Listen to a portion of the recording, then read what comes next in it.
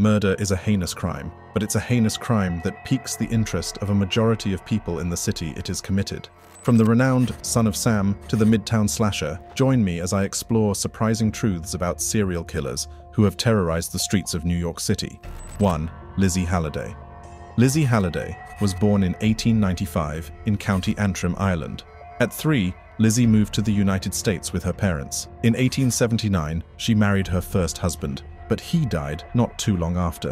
In 1881, she ended up with Artemus Brewer, who also died less than a year after their marriage. The recurrent incidents raised a few eyebrows, but no one paid attention till she tied the knot the 4th time. This time, Lizzie married Gurge Smith, a war veteran, but she fled after a failed attempt to kill him by poisoning his tea. In 1888, she showed up in Philadelphia at a saloon owned by the McQuillans, her Ireland friends. Lizzie saw some positive qualities in her friends, which made her set up a shop for herself. But not too long after, she was sentenced to 2 years at Philadelphia Eastern State Penitentiary for burning down the shop just to get its insurance money. One would think serving a term at a prison helps offenders reflect, but Lizzie proved us wrong.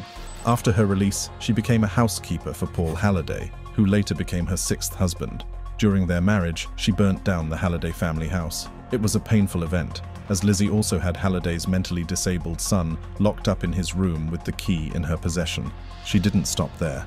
Lizzie burned down Halliday's barn and ran off with his horses, but surprisingly, Halliday also went missing. Halliday's disappearance raised suspicions of the neighbors, which led them to acquire a search warrant. During the search, 3 bodies were found, 2 female bodies, which were later identified as Sarah and Margaret McQuillan, and Paul Halliday's mutilated body.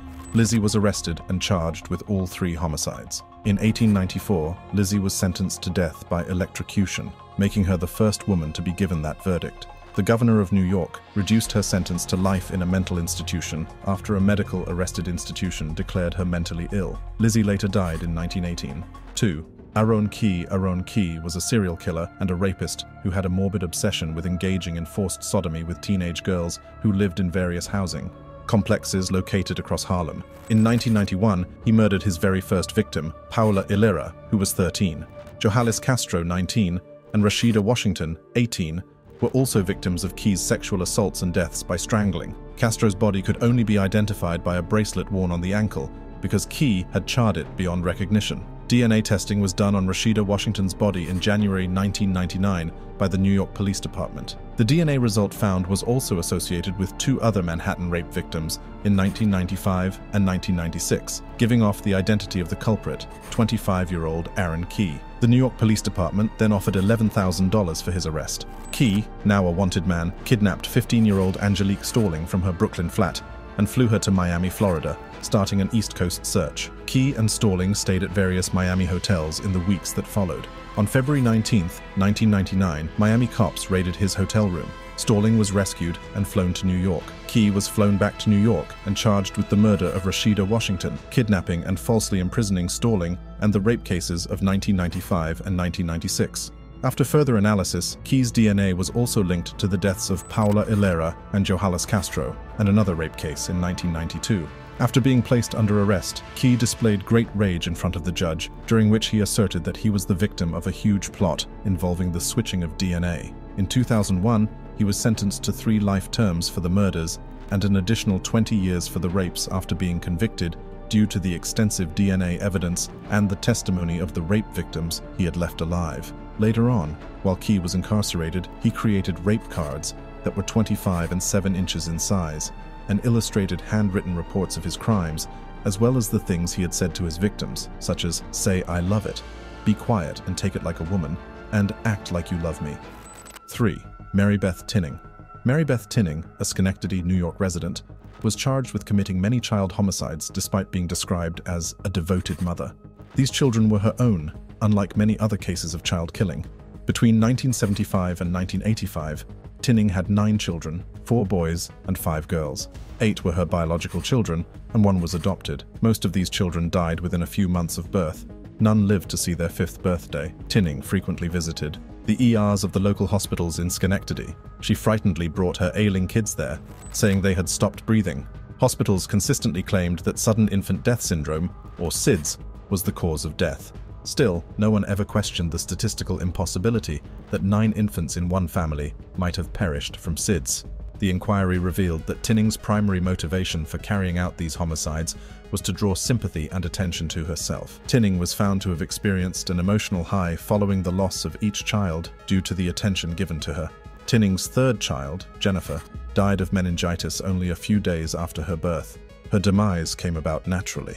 Jennifer Tinning was the family's first child to pass away, and it seems that her death sparked some evil in Mary Beth, causing her to murder her children one after the other. However, the death of Tammy exposed her. While investigating Mary Beth, she claimed to have discovered 3-month-old Tammy Lynn comatose in her cot, with blood spilling from her mouth while visiting the hospital with her 9th child. After being arrested, Tinning eventually admitted to the crime and said she had also been gradually poisoning her spouse. Although there was strong circumstantial evidence for the killing of 8 children, Tinning was only charged with the murder of Tammy Lynn. She was found guilty and is currently serving her sentence in prison, but has repeatedly been denied parole because she continues to show no sign of remorse. 4. Julio Gonzalez. On March 25, 1990, Julio Gonzalez went to the Happy Land Club in the Bronx, where his ex-girlfriend Lydia Feliciano worked as a coat check lady. Lydia and Gonzalez had just ended their relationship recently. When he came to see Lydia, he had gotten himself drunk. As expected, the brief meeting escalated into a dispute, which led to him being kicked out of the club by the bouncers. What came next was different from what anyone would have anticipated. Still furious, Julio tried to buy a gun, but was unsuccessful. He then walked over to East Tremont and Crotona Parkway to purchase gasoline. On the way there, Gonzalez found an empty Black Hawk hydraulic jack oil container. Inside the gas station, the attendant, a 23-year-old Lehman College freshman named Edward Porras, initially refused to give him gasoline, but changed his mind when another man came along and told him Gonzalez was all right. Gonzalez brought it back to Happy Land, doused the entire structure, including the steps, and set it ablaze. Then, Gonzalez walked across the street and watched as the fire began to spread. Unfortunately for the people inside the club, the place had several violations, including a lack of fire exits, alarms, or sprinkler systems, which only worsened the situation. Furthermore, to prevent individuals from entering for free, the venue had sealed all doors except the primary entrance. In a moment of panic, some people broke a door open, helping others escape. A total of 87 individuals perished in the fire outbreak. Lydia, the target of Gonzalez's ire, did not die in the fire. She was smart enough to recognize what was happening and immediately left the club. She warned the others, but claimed no one listened. After being done watching, Gonzalez took a bus back to his home and began to think over what he had done, resulting in him crying the entire way back. The following day, the police found him still asleep in his apartment. He was arrested, charged, and sentenced to 25 years imprisonment. However, in 2016, while serving his jail, he suffered a heart attack, leading to his death. 5. Juanetta Hoyt. According to an investigation, Juanetta Hoyt was a good mother who had repeatedly been dealt with unfortunate circumstances. Juanetta gave birth to 5 children between 1965 and 1971, but all died. Most people thought the babies had been killed due to a condition known as sudden infant death syndrome, or SIDS. No one ever thought they could have been murdered. Dr. Linda Norton, a forensic pathologist from Dallas, Texas, developed an interest in the Hoyt case. After reading Dr. Steinschneider's report on the Hoyt case, Norton became suspicious and began to look into the matter. This pushed her to reach out to a prosecutor in a nearby county. When the prosecutor was elevated to the position of district attorney in 1992, he looked further into the case and sent it to another forensic pathologist, Michael Barden, for examination. As Baden looked into the case, he unraveled a secret.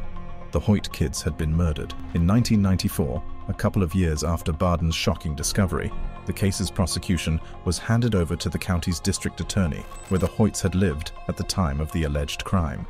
A few months later, Juanetta Hoyt was approached by a New York state trooper who happened to be an old friend. He requested her assistance with his research on SIDS, and she obliged. However, this was a trap, as the trooper, alongside 2 other police officers, began questioning her about her kid's death. After an intense questioning session, she admitted to killing all 5 children by suffocating them. Juanetta tried to justify her actions, saying she killed the babies because they were wailing and she wished to put an end to it. After a court trial in 1995, she was given a verdict of 75 years, 15 years for each murder. In August 1998, while serving her term, Hoyt died from pancreatic disease before her appeal. This led to her being formally exonerated under the New York law. 6. Martha Beck.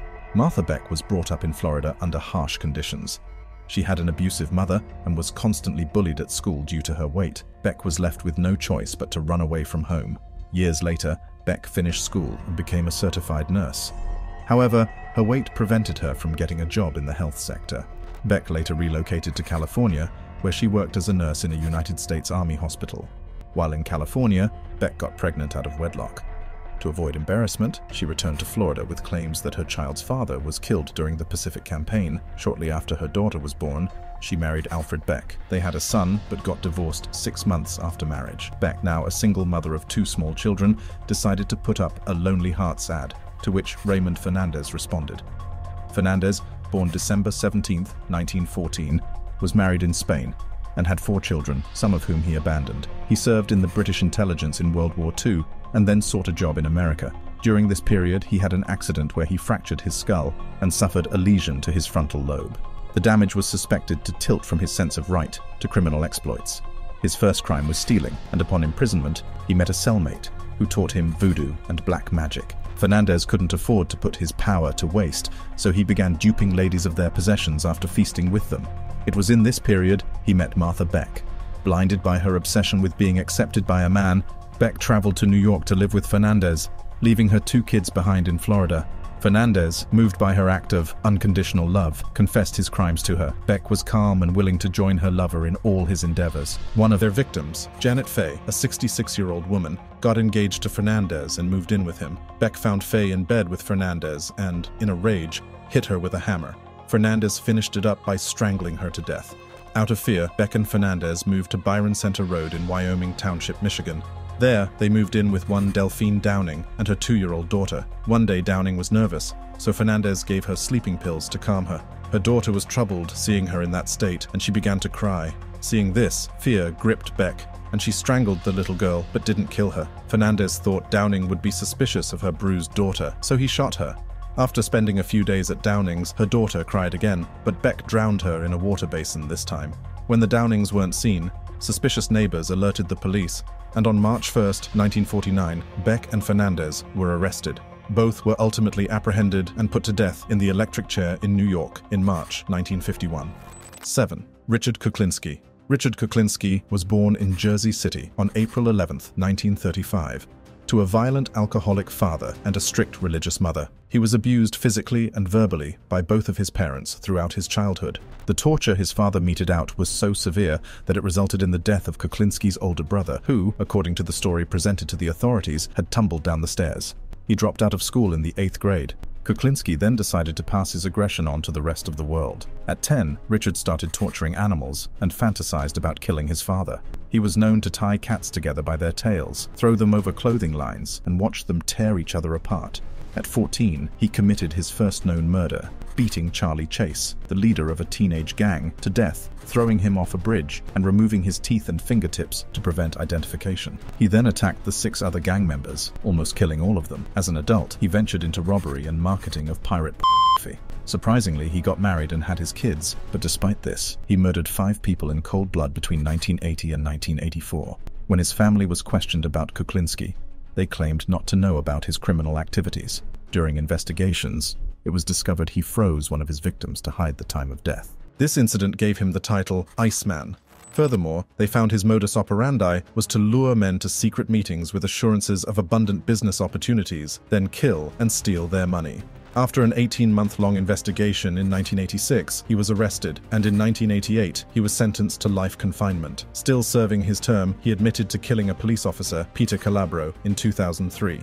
This confession earned him an additional 30-year sentence. After his murder convictions, Kuklinski granted interviews to writers, prosecutors, criminologists, and psychiatrists. He claimed to have brutally killed 200 men, though the murders are unconfirmed. Kuklinski said he was previously a mafia hitman and claimed to have killed Jimmy Hoffa, the International Brotherhood of Teamsters president from 1957 to 1971. After over 16 years in prison, Kuklinski was diagnosed with Kawasaki disease, an inflammation to blood vessels, in October 2005. He was transferred to St. Francis Medical Center in Trenton, New Jersey, for treatment. Kuklinski died on March 5, 2006, aged 70. 8. Richard Angelo. Richard Angelo ought to have been counted among the decent ones. Angelo, an emergency medical technician at Good Samaritan Hospital on Long Island, New York, had previously achieved the rank of Eagle Scout and served as a volunteer firefighter. He was described as a man who was sincerely concerned about the welfare of others. However, this could not be further from the truth. Angelo, a nurse, started creating emergencies at the Good Samaritan Hospital since he didn't feel recognized. He would inject the patients with pavulon and anectine to cause paralysis, numbness, and an eventual cardiac arrest, with hopes that he would be the one to save them. At first, Angelo successfully used this tactic, gaining the credit he desired from his fellow employees and the patients he had saved. However, individuals observed a trend of emergencies occurring during Angelo's shift, which led to the staff becoming suspicious of him. One day, one of the patients noticed that Angelo was injecting him with something, and they managed to touch their call button, which alerted the nursing staff to the patient's predicament. After reviewing the substance Angelo was trying to administer, he was discovered. In later investigations, Angelo admitted saving only 37 patients, of which only 25 of them were able to survive the ordeal. The authorities also found identical substances that caused paralysis at Angelo's residence. When questioned about the murders, Angelo explained that he didn't mean to kill them. "I wanted to create a circumstance in which I would cause the patient to have some respiratory distress or some other problem, and through my intervention or suggested intervention or whatever, come out looking like I understood what I was doing. I had no confidence in myself. I felt very inadequate." Angelo was found guilty and given a judgment of 61 years in prison for his crime. Even to this day, he is still there. 9. Joel Rifkin. Rifkin was raised in a relatively ordinary environment. He was subjected to severe bullying in school, where he had a low academic performance due to his learning impairments. Around this time, he started experiencing dreams about committing violent acts against women. Later on, after he had finished school, he tried to get work but was unsuccessful. At some point, he began to seek the services of prostitutes, while simultaneously developing an interest in serial killers who murdered prostitutes. He went so far as to gather newspaper clippings on serial killers who murdered prostitutes. On February 20th, 1989, Rifkin committed his first murder when he killed Heidi Balch in the home he shared with her in East Meadow. He then dismembered her body by extracting her teeth and fingertips, putting her head in a paint can, and leaving it in the woods on a golf field in Hopewell, New Jersey. Her legs were disposed of further north, and her surviving torso and arms were dumped into the East River around New York City. The head of Balch, which had been removed from the body, was found on the 7th hole of the golf course on March 5, 1989. The identification of her remains did not take place until 2013. In 1993, Rifkin was arrested after the police on the Southern State Parkway stopped him for driving without a license plate and observed a rotten odor coming from the trunk of the car. After checking, they discovered the decomposing remains of Rifkin's most recent victim, a prostitute and dancer, Tiffany Bresciani. After investigations, it was discovered that Tiffany and Balch weren't his only victim. It was assumed that he killed 16 more women in 4 years. Rifkin claimed most of the victims were prostitutes, but after killing them, he would dissect his victims and place their parts in a container, which he then tossed into various water bodies across New York. In 1994, he was convicted of 9 second-degree murders and sentenced to 203 years in prison. 10. Albert Hamilton Fish. Albert Hamilton Fish, known as the Werewolf of Wisteria, was an American serial killer in the early 20th century. Born in Washington, D.C., Fish had a rough upbringing and was sent to an orphanage after his father's death. His experiences there, which included severe physical torture, contributed to his eventual criminal behavior. In his later years, Fish committed horrendous crimes. His targets were often vulnerable young boys and girls from disadvantaged families. Fish would lure his victims to remote locations before torturing and killing them. He also claimed to have eaten the flesh of his victims. In 1928, Fish kidnapped and killed 8-year-old Beatrice Keel. After he killed her, he sent a letter to her parents. Also, in 1934, Fish murdered Grace Budd. He had lied about applying for a job and met Grace's family. He took the girl to an abandoned house and killed her. However, similar to his modus operandi, he had sent a letter to Grace's family. In the letter, Fish confessed to the murder and described the torment he inflicted before killing her. This letter, which had no house address or postal number, was tracked due to a unique embossment that belonged to a paper-making factory, and this had given Fish's location away. William King, a prosecutor, investigated the murder case for years and gathered a lot of evidence against Fish, including his confession letter and witnesses who saw him near the murder. This led to Fish's arrest and trial for the murder and kidnap of Grace Budd. Although he was a suspect in at least 5 murders, He admitted to having murdered only 3 and stabbed 2 others. On January 16, 1936, Fish pleaded guilty and was executed by electrocution in Sing Sing Jail, New York. Albert Hamilton. Fish's acts outraged the nation. He was a frightening figure in American criminal history due to his extended evasion of arrest and his immense depravity. His death offered his victims' families closure, but it did little to alleviate their suffering. 11. Robert Schulman. American serial killer Robert Schulman terrorized the city of New York in the early 1990s. Schulman, born in 1954, had a difficult upbringing and a history of mental illness. He was given medication to treat his symptoms after being diagnosed with schizophrenia. However, his mental illness did not stop him from becoming one of the most terrifying serial killers who carried out a slew of vicious killings. Paula Hernandez, a college student of 19 years old, was Schulman's first victim in 1991, marking the inception of Schulman's murders. He killed at least 3 more young, defenseless women the following day. Before attacking and killing his victims, Schulman would pursue them and stalk them for days or weeks. The murders Schulman committed were exceptionally graphic. He frequently cut his victims' corpses with a knife after strangling them with their garments. Additionally, he would take out their eyes and save them as souvenirs, which he would then use to mock the police. When Schulman was arrested for a different offense in 1996, his reign of terror ended. He confessed to the murders and offered information only the perpetrator would know when questioned. He was then accused of 4 charges of murder and was subsequently convicted on each count.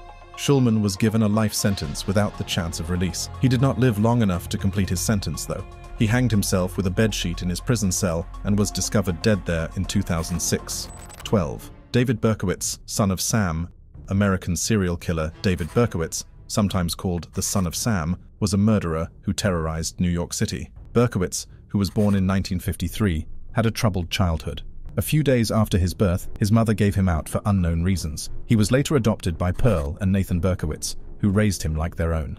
In the mid-1970s, Berkowitz committed his first crimes. He had been responsible for the murder of 2 young ladies, and he had injured a third. Over the following year, he continued killing several other people, primarily young couples out on dates. Berkowitz frequently approached his victims in their cars and shot them with a .44 caliber handgun at close range. The authorities started an extensive search to try and apprehend the Son of Sam, after his killings spread panic and anxiety throughout the city. The excitement surrounding the case was only heightened by Berkowitz's insulting letters to the police and the media.